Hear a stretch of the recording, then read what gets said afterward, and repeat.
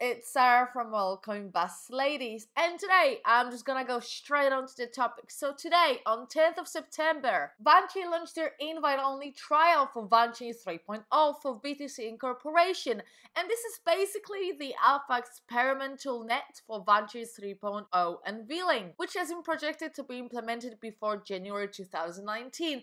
So the Wanchain team stated that they have been exerting remarkable efforts on their invention and are delighted to provide the alpha testnet in time. And obviously today will stand out as one of the commencements of one of the most remarkable accomplishments for Wanchain so far. So some of you might ask, what is Wanchain? I've never ever heard of it. So Wanchain primarily links and swaps value between various blockchain ledgers in a decentralized way. The company employs modern cryptographic techniques to create a non-proprietary cross-chain protocol and a decentralized ledger which keeps both cross and intra-chain activities. All types of blockchains can coordinate with Wanchain to create links between various ledgers and execute cost-effective inter-ledger proprietary exchanges. The Wanchain protocol backs both smart contracts and token transfer privacy protection. And apart from Wanchain's amalgamation with BTC being a huge milestone for the crypto world, this amalgamation will also be advantageous to users of Ethereum-based projects. Once the Wanchain 3.0 is launched, all dApps, protocols, DX, and any other projects assembled on Ethereum will be empowered to bridge the gap between their networks and the whole public of BTC operators. So, for example, decentralized operations like Kyber DX will now be empowered to provide BTC transaction pairs and extra pairs on decentralized transfers. In Wanchain's Bitcoin token, WBTC will enable exponential rises in businesses and liquidity for the crypto world at large. We also have a concept of linking the world's virtual resources. So the intertwined virtual economy is a stage that is taking place as the Earth's resources are tokenized. And the main agenda behind this is to ensure the infrastructure vessels of the new virtual economy are not functioning in silos. Pursued economy ought to be unified and with each blockchain, public and private, empowered of functioning externally in the general blockchain world.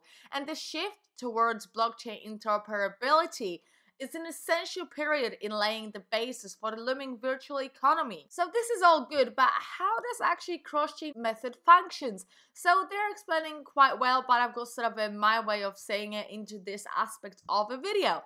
So a certain sum of BTC can be sealed on its own chain, while an initial one-to-one receipt is installed on Wanchain as Wanchain's Bitcoin cross-chain token, the previously mentioned WBTC. It can be implied in the Wanchain side, for instance, in dispersing cross addresses, token creation operations, DX activities, and liquidity pools.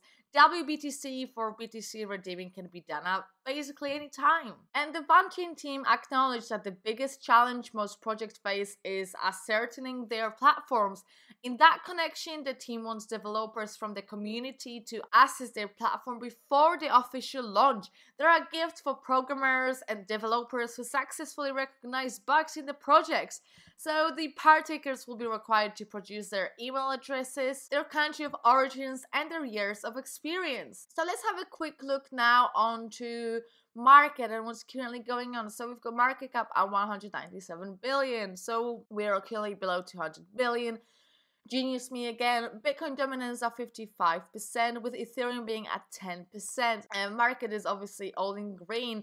But within the 24 hours, we do have some greenery, with Dogecoin absolutely killing it. You know, there's been, if you guys seen my video on Dogecoin, Dogecoin basically doesn't care about what Bitcoin does, how Ethereum's going to maybe an end or not necessarily, or whether the Bitcoin ETFs actually happen and if SEC approves them.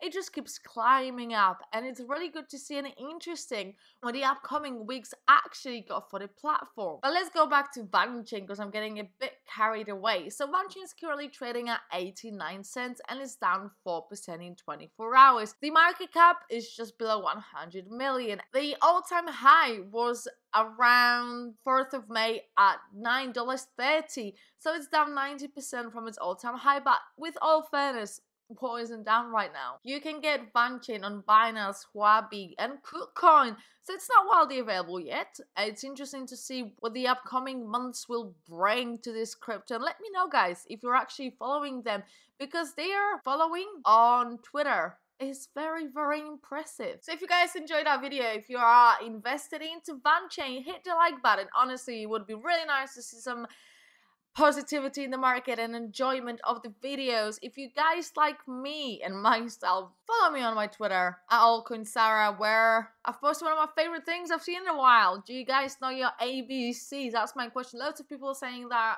they would replace gladly one crypto with another. This is what I found, and really, to be fair, it's not a bad way to learn an alphabet. I don't have my own kids, but maybe one day. Anyway, guys, I hope you enjoyed it. Hit the like button, subscribe to Combust Ladies, and I'll catch you later. Have a good one. Bye-bye.